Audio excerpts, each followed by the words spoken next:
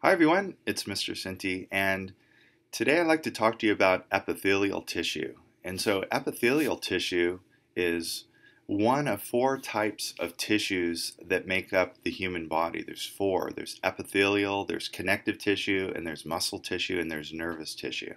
All four of those tissues are really critical. They're found throughout the body, and they make up the study of a branch of physiology called histology.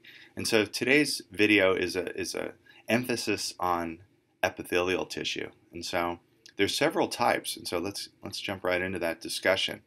And so one of the things about tissues, and if this is your first time this is an introduction to tissues, you're going to see that um, it's going to take a little time to become comfortable and recognize these tissues, but over time you'll acquire expertise. And so sort of bear with me on this and we'll ease into it. And so one of the characteristics of epithelial tissue is that the cells, if you can see here, let me sort of highlight it here. In this drawing, these cells right here, this is a single cell, and that purple area is the nucleus of the cell. Do you notice how these cells, and there's many of them, they're all pretty similar. And so this is what we mean by a tissue, first off, which is a group of cells that are similar in appearance and have a similar functionality. These are considered to be epithelial tissue. So the epithelial tissue is this layer right here. Okay? And you're like, well, why is that? Well, I'll get into some of the characteristics in a moment, but what I'll say is that it lines the outside of the body epithelial tissue. So your skin is made up of epithelial tissue, but it also lines the inside of the body as well. So inside of the mouth is epithelial tissue, and it lines the outside of all of your organs and the inside of all of your organs. Think of, for example, like a basketball, the outer coating would be epithelial tissue, and in the inside would be epithelial tissue. And if the basketball was thick, there would be other tissues comprising those layers. And so one of the characteristics about epithelial tissue is that the cells are very close together. They're adjacent. Do you see how they're right next to each other? And again, you might think, well, isn't that the case for every tissue? And that isn't. Like below this happens to be connective tissue right here. And I can't see it, but I'll just draw it in. Here's the cell membrane. There's the nucleus. Here's the cell membrane. And do you see these lines right here? There's a lot of space in between the cells. And so there's often protein. The space is called the matrix. And so a characteristic of epithelial tissue is that there's not a lot of matrix between the cells. And then this term over here, simple, refers to the fact that there's one cell layer. Sometimes there's more than one cell layer, but if there's one cell layer, it's simple. If there's many, like in layers, it's considered to be stratified. And then this is also called columnar. This is in reference to the fact that the cell shape is that of a column or a beam like this. Not all epithelial tissue are columnar in appearance. Okay, so that's a lot to take in for the first beginning, but it's fine. What's some of the characteristic functions of epithelial tissue? Well, one of the characteristic functions of epithelial tissue is that it can form a very strong protective layer. And so what I mean by that protection is, do you notice how these cells, this is the epithelial tissue. And I know that because this area out here is what we call free space. Epithelial tissue is always in contact with the free space. It doesn't have to be on the outside of the body. It could be like the oral cavity or the nasal cavity, or it could be in contact with the inside of the stomach. And so the free space of the stomach would be like where the food is occupying. And so that's a characteristic. Your very first layer is often epithelial tissue. So this epithelial tissue, notice how there's many cells here. And so this is what we mean by layers or stratified, like the strata of the earth, the layers of the earth. This is quite protective. And so this provides an impenetrable barrier for things that maybe we don't want. Like maybe there's germs, for example, there's bacteria all on the surface of our skin, and we don't want them to penetrate. So it plays a protective role. Also, epithelial tissue is very good with secretion. So these cells can secrete things and they can also absorb things. And we'll get into examples of secretion and absorption and protection as we move through. But those are the three major functions of epithelial tissue. And it's perfect because that's what when you're on the surface, you're secreting, you're absorbing, and you're protecting. It kind of makes logical sense if you think about it. And so here's an actual micrograph. This is what we call a photo of something seen under the light microscope, a micrograph. And so what you're looking at here, and let me see if I can, let me go to highlighter here. So each of these cells, unfortunately, each of these cells right here is an epithelial cell. And notice how there's a single cell layer, so we call it simple. And here's the nucleus in the circle right here. And you're like, well, where's the free space? The free space is located right here and located right here. This tissue is not epithelial. So let me highlight this. This is the epithelial tissue right here and right here. This is the free space. And so since it's a single cell layer, these cells are not very good at protection, but what they're really good at is secretion. And you're like, well, what are they secreting? Well, if this was inside the digestive system, you might realize one of the basic functions of the digestive system is to break down food from something that's really large to something that's a little smaller and a little smaller and a little smaller, a little smaller. And when it's tiny, it's then small enough to be absorbed through diffusion into a cell. And so absorption is a function of epithelial tissue. And you're like, well, what's the secretion all about? In order to speed up the breakdown of food, oftentimes, and we'll get into this a little bit later, oftentimes what's being secreted are enzymes, which are specialized proteins that catalyze or speed up chemical reactions in order to break down the food.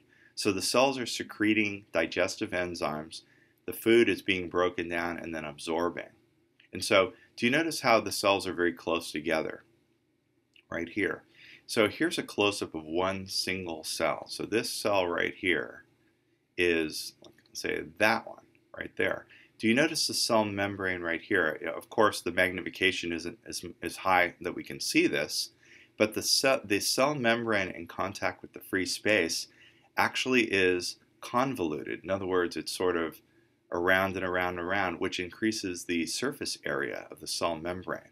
And so what we call this is brush border, like brush as if you're like combing your hair because there's all these bristles. This increases the surface area, which gives the cell an even better opportunity to secrete, an even better opportunity to absorb because there's more surface area to do those things. The reason the cells are so close together is that they're like riveted together, not with screws or metal, but with proteins that are shared between the cell membranes of adjacent cells, and these are called tight junctions. So it prevents fluids from passing in between the cells. So that's kind of a cool thing. So epithelial tissue is close together. Now, take a look at this epithelial tissue. And so I'm aware of the fact that it's new to you, but all of this is epithelial tissue. How do you know that? Well, it's in contact with the free space, which is right here. Also, the cells are very close together, and you can kind of tell that there's many of them, and so it looks like this is stratified in nature. And so one of the main functions of this epithelial tissue is that of protection. It's a barrier, and it's against mechanical injury and microorganisms and fluid loss. You really don't want to be leaking out a lot of fluid.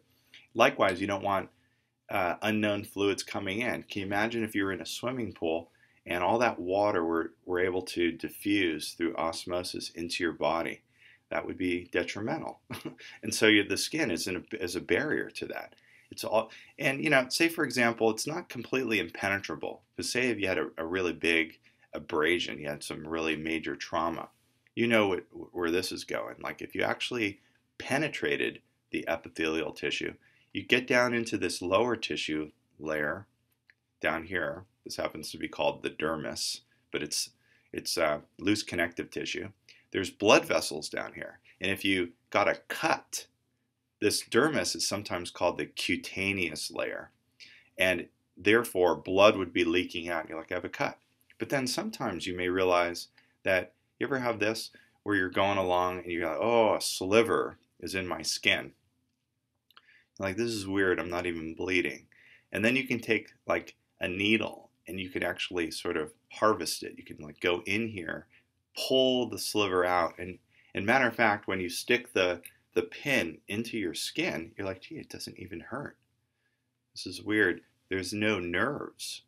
There's no neurons up here in this epithelial tissue in this particular side. And also, what's interesting is you could just remove this and there's no pain whatsoever and there's no bleeding whatsoever. And so these cells are dead, actually.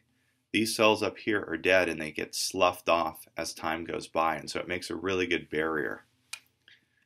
And so another characteristic of epithelial tissue, and you're like, I don't see the epithelial tissue. Let me highlight it a little bit more. So this cell, here's a cell, there's a cell like this. And so you're like, why is it in a circle like this? Well, this is a tube. So there's many like tubes in the body. And as it turns out, this is a cross section. So you're cutting it and you're looking right at it. And so this is simple because there's one cell layer. Here's the nucleus in red. And you see this tissue in blue below it is not epithelial tissue. This is epithelial tissue because it's in contact with the free space, which is located here. So as it turns out, this tissue is really good at secretion and absorption. Now, what is this black layer that surrounds this, that separates? It's sort of the border between epithelial and what's below it. It's called the basement membrane, and that kind of makes logical sense because it's at the bottom of the tissue. And it's a layer of protein that helps anchor the tissue with the tissue below. Okay, and this is a great shot of the basement membrane right over here, but this is better still, a shot of epithelial tissue. And I know this is the only tissue that you may know if you're watching this video first, but this is epithelial tissue. How do we know it? The cells are close together. It's in contact with the free space. And here are the nuclei. And so I wanted to point out, you're like, well, what's that right there? This is a kind of a weird looking cell. This cell right here happens to be called a goblet cell. And if I were to like draw in and be silly, I can draw in sort of a wine goblet or a water goblet. What's inside this cell is mucus. And so this is a cell that specializes in secreting mucus into the free space. And that's helpful because sometimes you want water and mucus to flow in the free space. If you're in the digestive system, that's rather critical. And so what I'm going to do is I'm going to get into a discussion. This is part 1 of a video on epithelial tissue. And in the subsequent parts of this discussion, what I'm going to do is walk you through the different types of epithelial tissue. Actually, there's more than one. And so I'll just give you a little preview. I mentioned these two terms before, which are important. If the tissue is simple, there's a single cell layer. Whoops. If it's simple, there's a single cell layer, like for example this one and this one. If there's many cell layers, it's considered to be stratified, which is what this is, and what this is.